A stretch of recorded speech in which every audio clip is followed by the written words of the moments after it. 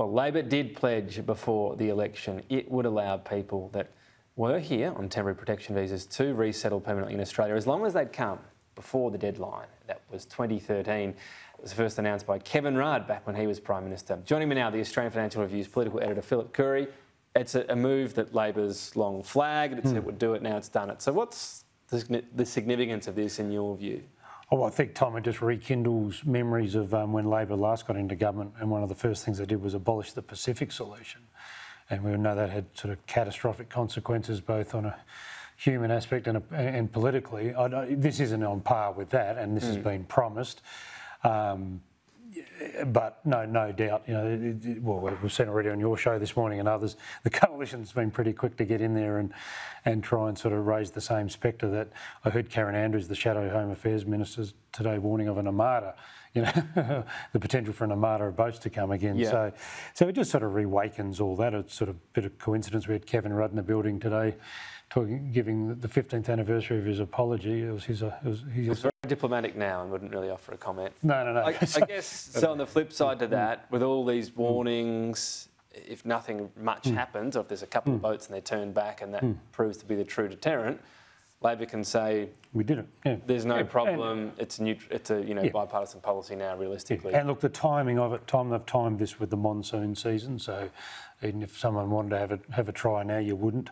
And I suspect, you know, that the Border Force and the Navy and everyone else has been put on super high alert to be extra vigilant over the next few days and weeks, because no doubt someone will make an attempt. So, you know, they're much more mindful now of the potential consequences of doing something like this than they were very blasé about it back in 2008. A lot of focus on the RBA and Phillip Lowe. He hasn't done his usual public engagement, and so as a result there was a lot of focus that he had a private briefing with some investment bankers. I mean, the explosive stuff initially out of this was that he allegedly said something along the lines that we'd need rate hikes in line with the US cash rate, which is poking towards 5, and then there was a sort of background clarification. No, that's not the case. But it shows the danger of only doing that private briefing. Well, Chinese whispers, isn't it? That's right. I was surprised he did. Oh, look, maybe he's feeling a bit wounded at the moment that he didn't feel the need to do a press conference or do something later in the week. But, you know, that's probably the old way they used to do it. But, you know, politically now, I mean, interest rates is just, I was sort of saying this yesterday, it's just become... We haven't sort of seen this since the Howard years when people argued over interest rates, and I think the addition to it this time, Tom, is there's a loss of confidence in the Reserve Bank and its judgment because of that poor guidance that was given on how long we'd be at that sort of almost zero interest rate. So that's why this whole thing has got an extra edge to it now. With the government just begging inflation and all the indicators there to go down, so the hikes don't have to be too extreme. And we're out of the hiking phase sooner rather than later. That's the light at the end of the tunnel. Yeah, and I mean, if you look at it from the government's perspective, you know, better now than at the end of the term. So they'll go towards the next election with interest rates coming down again. It's not that crash landing. No, especially if the RBA overcooks it and puts us into recession, then, you know, by Christmas they'll be dropping them again. So. Jim Chalmers has indicated no budget surpluses over the 4 years, which the hope for this, I mean, if, you know, a few months ago he would have said, well, so what? Of course there won't be. But the hope was the rivers of gold were flowing so much through mining and so on that maybe we might be able to balance this. But I guess it shows the cost pressures that are there. Look, yeah, it does. I mean, there was a massive consolidation of the budget over the last couple of years, over 150 billion. You know, the budget bounced back. And so people were thinking, well, if this continues, we could almost hit a balance this year, you know, and a surplus next year.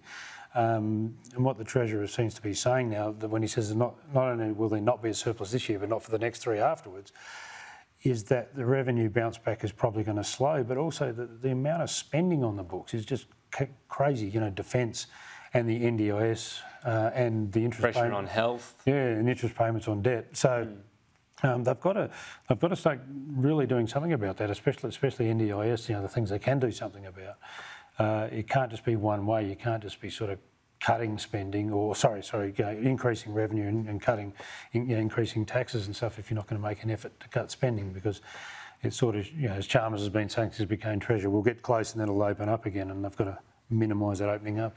And the key to that is that will all feed into timing for the next election, because by that point, the next set of forward estimates, there'll be pressure to say are we getting towards, balanced at least? Are we on that pathway? They would love to say that, no doubt. Yeah. We'll back in surplus by the next election or forecast, but we've seen that before. Yeah. But this brings the stage 3 tax cuts back into sharp focus. The calls to abolish those. How live is that debate, do you think? I don't think it's very live at the moment, but it will be. It will be very live. Probably on the other side of this budget. People will be demanding they be reined in, so the money be used for other stuff. Because middle of next year is when it kicks in, so it's getting... I think the government's got till next budget in May to make a decision on that. They don't have to rush. You want to, again, we could be in recession by next year, and they may be quite handy. So we'll just, but I wouldn't be making a decision. But people are going to start making demands for sure. Phil Coorey, thank you. Welcome.